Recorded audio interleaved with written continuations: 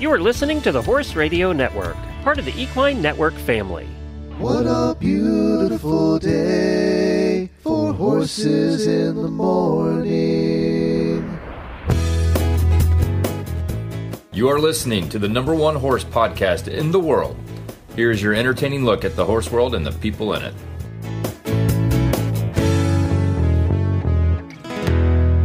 I'm Julie Broadway, president at the American Horse Council. And I'm Emily Stearns, Health, Welfare, and Regulatory Affairs Liaison for the American Horse Council.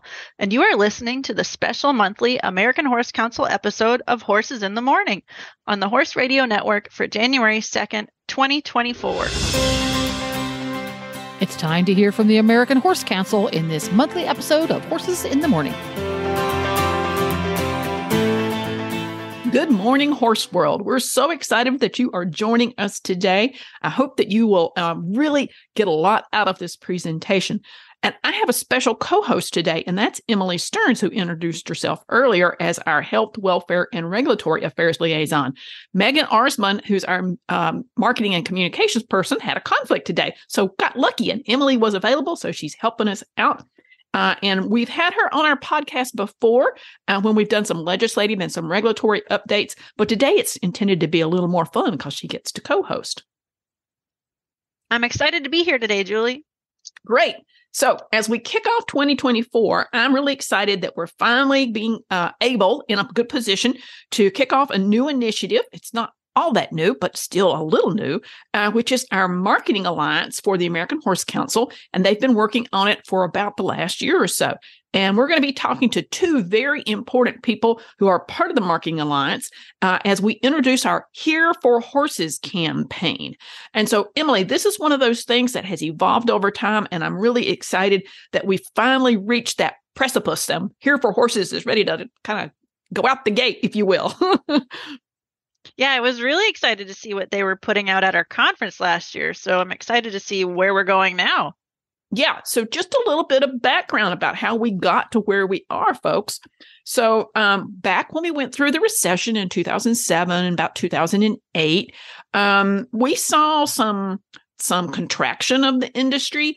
And so in 2010, 11, a number of industry executives got together to talk about how we might revitalize the industry. And the objectives of that meeting were restore demand for horse ownership, restore demand for equine events, work together to improve the industry, increase awareness about the things that our industry is doing to help horses in aftercare and with welfare issues. So when this all started up, a number of stakeholders in the industry got together to kind of outline what we wanted to do as far as the campaign was concerned. The first few years, we really focused on taking horses to people by identifying groups to bring horses to events and expos and sort of get a chance to test ride a horse. This was part of our Time to Ride campaign. We discovered that was a little bit challenging to pull off from a resource point of view. So the second iteration of the program was to incentivize barns to host open houses and invite the local community to come in, touch a horse, and get exposed to horses. We found after a couple of years of that program, however, that a lot of the barns felt that it was a tremendous amount of effort to host these events and to try to make all that happen. And it was becoming a little bit challenging on that part. So the third iteration then became a program where we were certifying Time to Ride facilities that met certain standards and offered a series of lessons at a discount to try to create that kind of stickiness between the general public and our industry. After a lot of soul searching and some strategic planning work, that's how we got to the Here for Horses campaign. So I'm really excited to introduce our first guest today. It's Jen Grant. She's the head of marketing for the equine division of Zoetis, the world's largest company fully dedicated to animal health.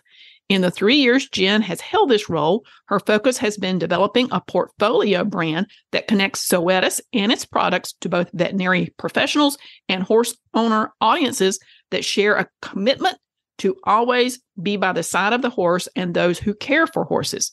The Long Live the Horse campaign Jen and her team have launched has touched a lot of heartstrings within the industry and been recognized with numerous marketing and advertising awards, and underscores the collective commitment to caring for horses who do so much for us in return.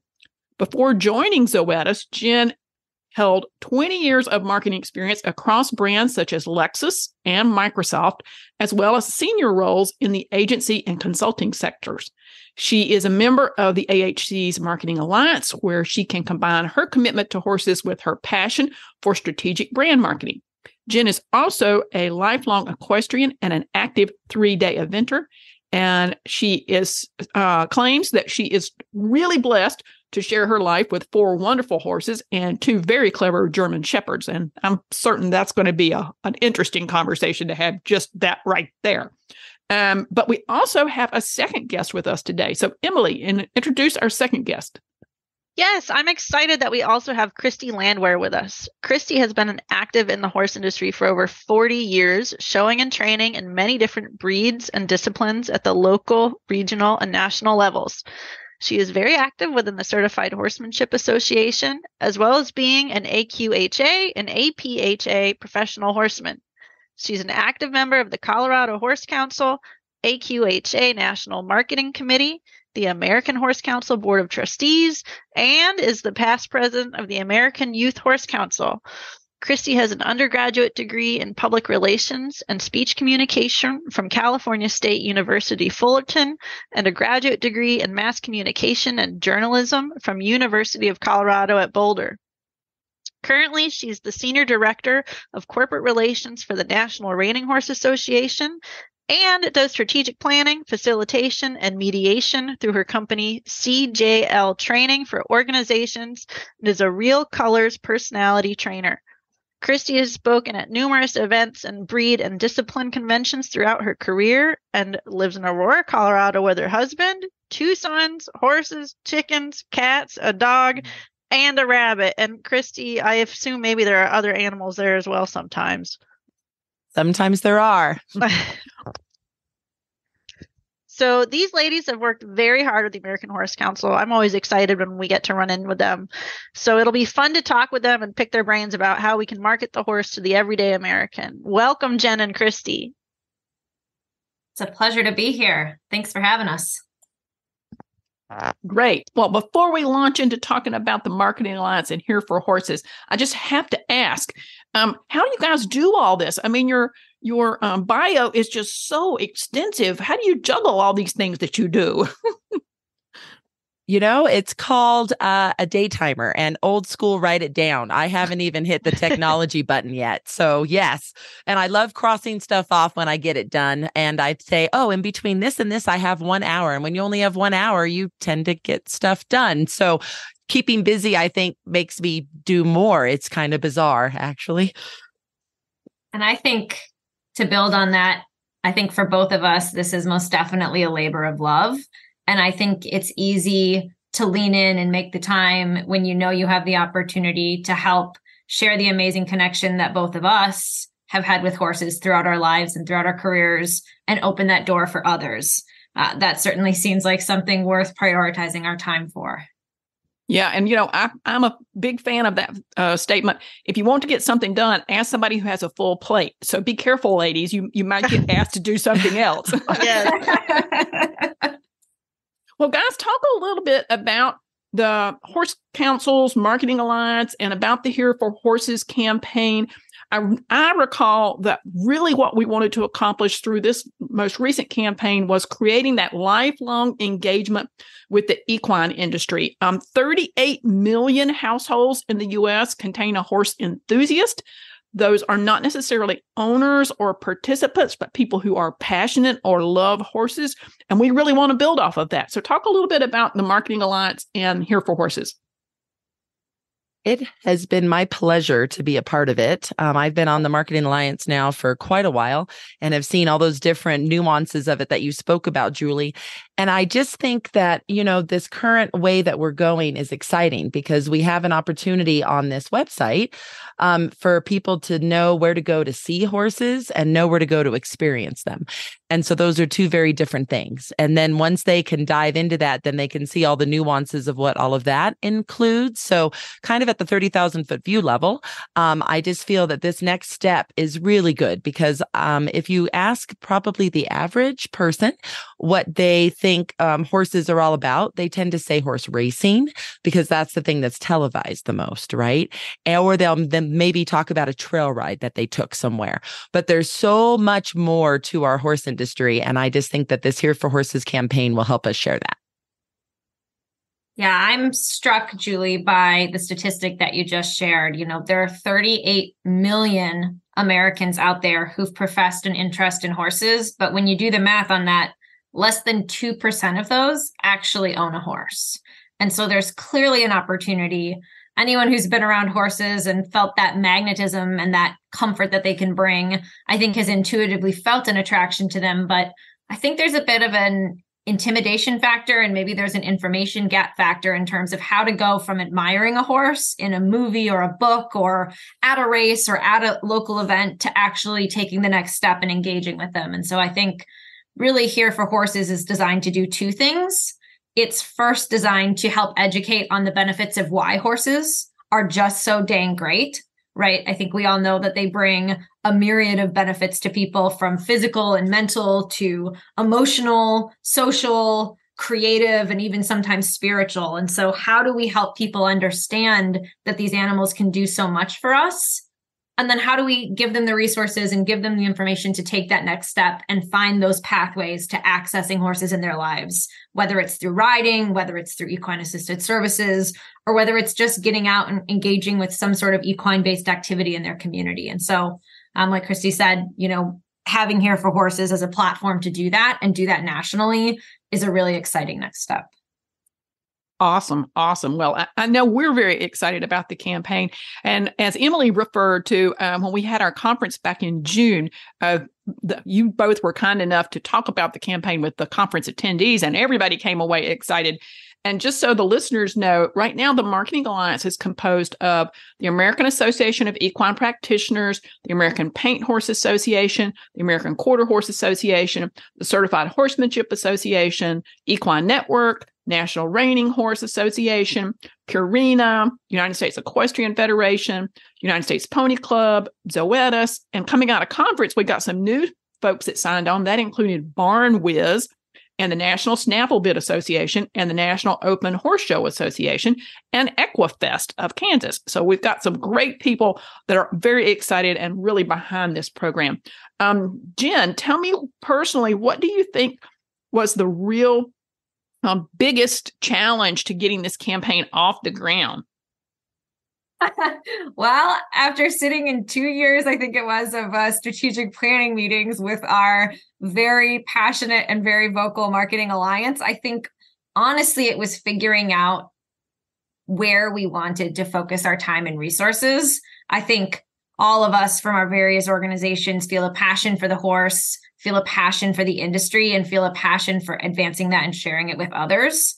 I think it can be hard to even know where to begin, right? If it's hard for someone on the outside to figure out how to take that first step into horses, I think it was equally hard for us as an industry to figure out exactly where we wanted to prioritize our efforts. And I think that's doubly so because so often as an industry, we're used to talking amongst ourselves. I mean, the Marketing Alliance wouldn't exist if we didn't, and I think that's fantastic. But Here for Horses was challenging us to look at a ring broader of that onion and really say, how do we start to engage with and how do we develop a message for the person who's maybe horse curious, but isn't quite horse crazy yet? And so to do that, we really needed to work through positioning exercises. We really needed to take a hard look at the data and understand what our opportunities were. We even looked at out of category practices. You know, how did other industries like RVing or fishing start to bring in new members and start to build that bridge? So I think honestly, the hard part wasn't building the passion or knowing where we wanted to go. It was figuring out how do we start to eat that elephant and where do we focus our time and energy to help build that next chapter of engagement. Turn your love of horses into savings with equine discounts through the NTRA. Purchase through equine discounts and receive great savings on well-known brands like John Deere, Sherwin-Williams, Big Ass Fans, Farmers Insurance, and Office Depot. Join thousands of other equine members and support companies that give back to the industry we all love. Call 866-678-4289 or visit equinediscounts.com to start saving today. I think Jen said it great. I think all of those things are absolutely true, that those were our biggest challenges. The forest for the tree concept, right? We're in the forest. We live in the forest. We work in the horse industry. We're part of the forest. So how do we get out of that and share it with others? Because we all know how wonderful it is. And then how do we make all of the nuances easier to navigate, because it's very convoluted. All the different breeds, all the different disciplines, all the different opportunities to go to a dude ranch or trail ride or whatever the case may be. And how do we make that more kind of a one-stop shop, right, for people to find those things? And that's what I think the Here for Horses campaign is doing. Awesome. Emily, did you have a question? Well, it just makes me think, I'm of the generation on the social medias, and of every meme going around, the mom in the car pointing out the window, horses, and all the kids are looking out the window. And it makes me think of really kind of what you guys were talking to. How do we go from moms pointing out the windows to kids or grown adults, as my mother still points out the window to her grown children in the car? How do we get those looking out the window horse lovers into our association, our horse shows, and our barns?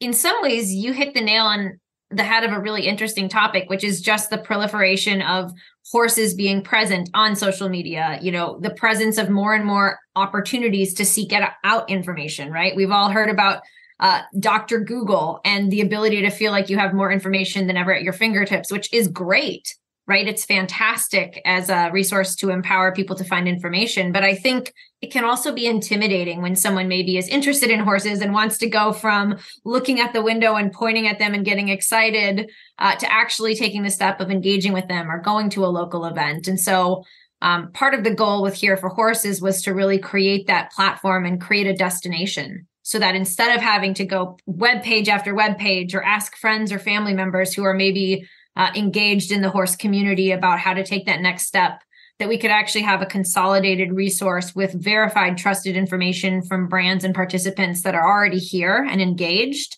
so that someone can really go and peruse what their different options are and then take the next step. So I think in a lot of ways, trying to be almost that middleman or that handoff to facilitate those pathways to equine connection was very much a motivator of Here for Horses. Right. And it occurs to me, Jen, that I need to put a plug in right here that says, if you go out to our website, Here for Horses, and you don't see an activity listed that you think needs to be highlighted, by all means, reach out to us at the Horse Council and let us know so we can get that added. Right now, we are listing, it's like to Jen's point, it's a huge directory of all kinds of things you can see or you can experience. And we've tried to think of everything we could possibly think of, but hey, somebody's probably got something we hadn't come up with. So reach out to us and let us know if there's something else that needs to be front and center on that website. Christy, do you have anything you want to add to what Jen said? I would just love to add the concept of also, if you're listening and you happen to be within our world of horses, whether you're a breed association, a discipline organization, a dude ranch, like what's going on with Equifest in Kansas. Let's say you're another type of horse event that's going on, whether it's a horse show or whether it's a local place for a trade fair that's happening in education. Let us know if you want to be on Here for Horses, because we would like to list your event. We want to know more about it, and we want to kind of entice you to become a part of the marketing effort for all of us as these organizations and associations and companies to reach out to be able to get that new enthusiast excited and engaged and a part of our journey. Yeah, great. Now, I think I've mentioned this before, but the American Horse Council offers some fantastic internship programs, and we have an intern joining us in January, going to be dedicated just to working on the Marketing Alliance and the Here for Horses campaign. So what should we expect from Here for Horses, say, in the new year? growth. If we're going to have somebody like that, it's going to be fantastic to be able to see the enthusiasm, be able to put on social media more posts and things about Here for Horses, and then have all of us, whomever we work for, whether it's a company like Jen does or an association like I do, be able to kind of get targeted messages to do on certain even times of the year, times of the month, to kind of do it all on the same day so that people are just like, whoa, this Here for Horses is everywhere today. It's on my Instagram. It's on my Facebook. I mean, who knows? Maybe even TikTok, right? All of those kinds of things I think would be very, very helpful to engage and to get people excited. And maybe we'll even create our own memes, Emily, and we have our own, people pointing at the horses as we go by. And then we have, and go Here for Horses for your next step. I think fun things like that would really be enticing. We could get you a meme intern. Jen, do you want to add anything? I'm already salivating over the idea of a meme intern, and I'm wondering if, maybe there's a different career in my future, but I don't know that I'm funny enough, actually, so I'll probably leave it to a different generation. But no, I mean, I think, as I was listening to Christy talk about our goals and that vision for growth and all of us coming together as an industry, it just strikes me that so often, even though all of us, all of the companies and organizations that the Marketing Alliance represents are part of the horse industry, so often when you look at it, it's almost like we're segmenting the industry, right? What color of horse do you ride? What breed? What type of tack do you use? What sport do you participate in? What type of equine assisted services do you provide? And what I think is just so special about Here for Horses and the genesis behind it with the Marketing Alliance has been that we've really set our differences and our niche within the industry aside and said, great, we're hoping to find pathways so that we find more people who are passionate about these different things. But first and foremost, we're all here because we're passionate about the horse. And so whatever facet of the industry we represent, we're coming together as a collective to say, however you want to engage with horses, it's pretty amazing. And so we want to provide that platform for you to have those experiences. And then you can go as deep as you want and you can get as focused and as niche as you want. But I think it's pretty special to see our industry kind of take a step back. And instead of looking at the things that make us different and that make us unique, we're starting from a place of really shared passion and shared common ground. Oh, I love that. And I have to tell you that one of the things I really personally hope that Here for Horses will do will be a mechanism for anybody to identify with our industry. Go there, see all the things that we offer, but also see yourself in this space. To your earlier remark, I think, Jen, sometimes people feel intimidated or maybe they don't see themselves in some of the things that we do, or they don't think they fit in somewhere. I think back to other industries that we interviewed when we were working on this project and the perceptions that people have of, say, yachting or golf, and they sort of throw equestrian sometimes into that same bucket of, you guys are wealthy, sort of high-end hobbies kind of thing. And that's not the case. And we've learned that through our economic impact study. And I really want people to be able to sort of see themselves in this space. I had that same thought, Julie, just as you started saying it, that this seems like such a great opportunity to help share horses with everybody in a way that's so much different than us just trying to talk to each other amongst our own communities. So, gals, talk a little bit about sort of where to from here with this program. What do you think are sort of some of the next steps? Christy talked about growth, and I think we still have our work cut out for us just within the industry to kind of continue to spread the message, continue to build our coalition, continue to round out any gaps so that we're really showing that full face of all the different ways you can engage with horses. And that'll probably keep us plenty busy, and certainly will keep our new intern busy for the year to come. But I think long-term for me, what I'm excited about is when we're able to kind of kick into high gear that next layer and start to engage companies, individuals, municipalities, whatever the organization is, but start to engage beyond the horse industry and start to build those connections of other partners or other organizations who also see a shared value in helping people connect with horses, and are also excited about kind of prioritizing these pathways. Because again, we know that horses fulfill so much in people. They provide so much different benefits to their lives. And I think there's plenty of stakeholders beyond our current industry who could really benefit from and who could help individuals benefit from making those pathways. So to me, that's the long-term vision. But we certainly have our work ahead of us just as an industry to kind of continue to round out our participation and our involvement as we build to the next step as well. Awesome. And I'm sorry. I was just going to say I would 100% agree with what Jen just said, that our future level would be to get out of the choir and recruit, right? Mm-hmm. And have the people that maybe are more in the recreational sector and have never really thought about it, or maybe their kids are involved in other sports and they never really saw horseback riding as a sport, and just being able to realize maybe they thought it was always not accessible and how maybe accessible it really is. So that getting beyond our own walls, I think, is key. And I think that this Here for Horses campaign can do that. Awesome. So I have to share a personal story. I was recently in Tucson, Arizona for a speaking engagement. And while I was there, I took the opportunity to go over and visit my friends at the White Stallion Ranch. He is Russell True. He is a third generation dude ranch owner and operator. And I had never been there in person. And so I took a nice leisurely trail ride, got my husband on the horse for the first time, ladies. I'm going to take great pride in that. I got pictures too. But I was talking with the people standing around as we were getting ready to be mounted onto our horses.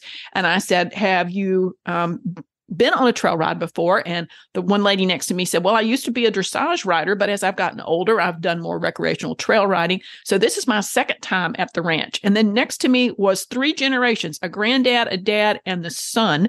And they were decked out, ready to go on their trail ride. And the little boy is just so enamored, and he was begging Dad to buy him a pair of chaps.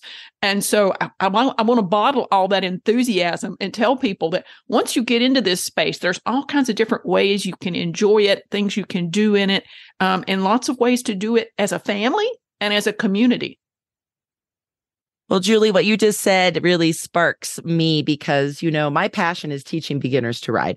And I have taught so many people to ride. And some of them have gone on to become professional trainers in our industry, have gone on to win world championships and done all the things. And then others just come for a little bit. And they're just a part of the journey, and they buy the pair of boots and they buy the helmet, and then they maybe in the future might do something with it. So there's so many different ways. And it's not like if you get involved in it, you have to stay in it forever. But if you want to come and just dabble in it and just see what it's all about. But I'll tell you, be aware, parents that let your children ride, because it is a disease with no cure. And a lot of things might occur from it. But it is just a pleasure to watch beginners that have never been around horses interact with them, whether it's on the ground grooming them, whether it's getting on them for the first time in riding, whatever it is just a pleasure. I can also add that having been to an equine assisted services facility and served as a sidewalker, it's amazing to me how many people volunteer in that space of our industry and discover how much they love horses and they enjoy being around them, and they go on to do something else in the space. It's one of those things that you're describing, Christy, which is once you get in, boy, you go deep. You get hooked. You sparked a personal story on that front. So I live in Southern Pines in North Carolina, which is a eventing mecca for those of us crazy people who do 3-day eventing. And I'm also fortunate to have a wonderful significant other in my life who's born and raised here, or at least raised here. And he came to one of my horse competitions and, cheered me on, which was a great first step. But he remarked and he said, gosh, I can't believe that I've lived here my whole life and I've had, this amazing horse park only 10 minutes away, but I never thought to seek that out for recreation. I never thought to come to spectate, even though as a kid, I used to go to summer horse camp and I used to love to ride. It just sort of never occurred to me. But now that I'm here, I'd like to do more. And I must confess that 2 weekends later, he bought a pair of riding breeches and was on a trail ride. So it is certainly an addictive hobby or passion. But I would say when you think about all the things that you would want someone in your life, your kids, your friends, your parents, to take up, the fulfillment that comes from being with horses, whether you're riding or whether you're participating in volunteer work or whether you're just watching them do what they do. It pays dividends to all of us, I think, tenfold. And so being able to kind of share that magic and share that wonder with others who maybe have forgotten that it was an opportunity and make them see how accessible that opportunity is, I think is really what is just so powerful about what we're doing and why we're so committed to it. Awesome. Awesome. Any closing remarks, ladies, before we let you go? I would say the big thing is just get on the website. There's a great video right at the beginning on hereforhorses.com. You can check that out and then go ahead and play with it. It's very easy to navigate. It's has great photos. It has limited text so you don't get bogged down. And it really is kind of fun to see. And then, like we had mentioned before, if you want to be a part of it, reach out to American Horse Council and let us know if we've missed anything and we need to add it, or if you want your own organization, association, product, whatever the case may be, to be a part of it. And we would love to hear from you. Awesome. Jen, anything you want to add? Can't beat that. I mean, hereforhorses.org, it's an amazing resource. If you're someone who's interested in horses and maybe hasn't taken that step, hopefully this will give you the confidence to make it. If you're a part of the industry and haven't yet been involved with this coalition, we'd love your eyeballs. We'd love your visibility. We would love your platforms. And most of all, we'd love your support, because truly, this is one of those instances where a rising tide will lift all boats. And one of those rare chances where truly we can achieve a win-win, right? The win-win being, of course, bringing more people and exposing them to the wonder that horses can bring to their lives. And then, of course, through that, benefiting all of us who are part of this industry and experience it firsthand every day. I just couldn't be more excited that we've come together as an industry to make that happen. I'm going to close with one little observation that you prompted, Jen. I know a lot of the listeners for this podcast are people who already are in the horse industry. They're probably mucking the stalls while they're listening to this. So I encourage you to make people in your community aware of Here for Horses, expose them to that. And if you'd like to put a link on your particular website, for whatever barn or whatever role you play in the industry, reach out to me and we'll see what we can do to make that happen, because we want to spread the word far and wide. Here's some great reasons why your nonprofit should become a member of the United Horse Coalition. Through industry collaboration, the United Horse Coalition promotes education and options for at-risk and transitioning horses. Incentives for joining include access to a Home for Every Horse training portal and other educational materials and programs, assistance with promotion, networking with industry professionals, free listings on equine.com, Purina feed coupons. Join as a nonprofit or as a support organization. Become a member of the United Horse Coalition today. Find out more at unitedhorsecoalition.org/become a member. So, Emily, we are down to our legislative update that we want to give each episode. And so the one that I have chosen to highlight today is H.R. 1319. It's called the BOLT, B-O-L-T, the BOLT Act, which stands for Biking on Long Distance Trails Act. And the House version of the BOLT Act that I just mentioned was recently added to the bipartisan Explore Act, which is H.R. 6492. Which sort of mirrors the American Outdoors Recreation Act. Now, that's a lot of acronyms and a whole lot of legislative jargon for you guys. But this particular act is about expanding biking on long-distance trails and sharing trails. And so we really want to encourage this to move ahead. After all, mountain bikers need and deserve iconic long-distance trails and the experience that they provide. But we don't want to have that happen at the expense of safety when we have multi-users on trails. So hikers and bikers and equestrians share a lot of trails. And so there are two versions to this particular piece of legislation right now. We are working very closely with the Outdoor Recreation Roundtable, People for Bikes, the International Mountain Bike Association, Backcountry Horsemen of America. There's a huge coalition of us to try to navigate through the different versions. So the House version includes language that says, to avoid conflict with other uses, the secretary concerned shall ensure that each long-distance bike trail or area identified under this section does not conflict with the uses before the date that the act was passed, any trail road that is part of a long-distance bike trail, and multi-use areas where biking, hiking, horseback riding, or use of pack and saddle stock are existing on the date that this was moved into place for the purposes of which any trail was or established under the National Trail System. So that's the House version. The Senate version says same thing. Conflict avoidance is important, but it stipulates that before identifying a trail or road as a long-distance bike trail, the secretary concerned shall ensure that the identification of the long-distance bike trail would not conflict with existing use of trails or roads, including horseback riding or use of pack or saddle stock. So there's just a little nuance between the two, Emily. Senate version is one way, House version is sort of the same thing, but they have a little different twist. So I want our listeners to stay tuned. We're going to pay special attention to that. Recreational trail riding is one of the largest sectors in our industry.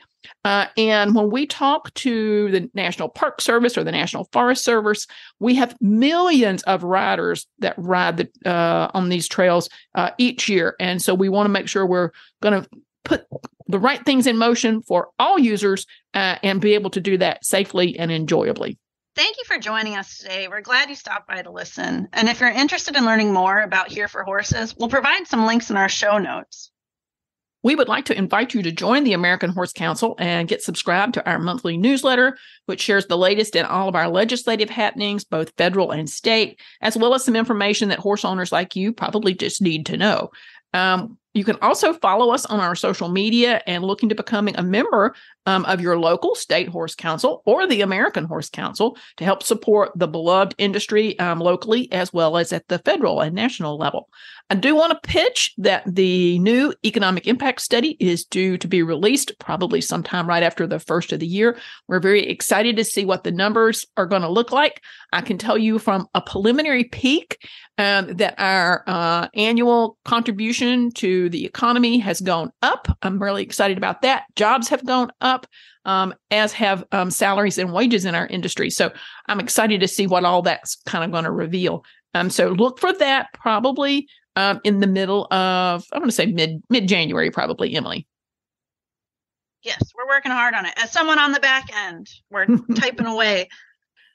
You can subscribe to Horses in the Morning on any podcast player and find all the shows on the Horse Radio Network at horseradionetwork.com. We hope everyone has a great start to the new year. So happy new year. Welcome 2024.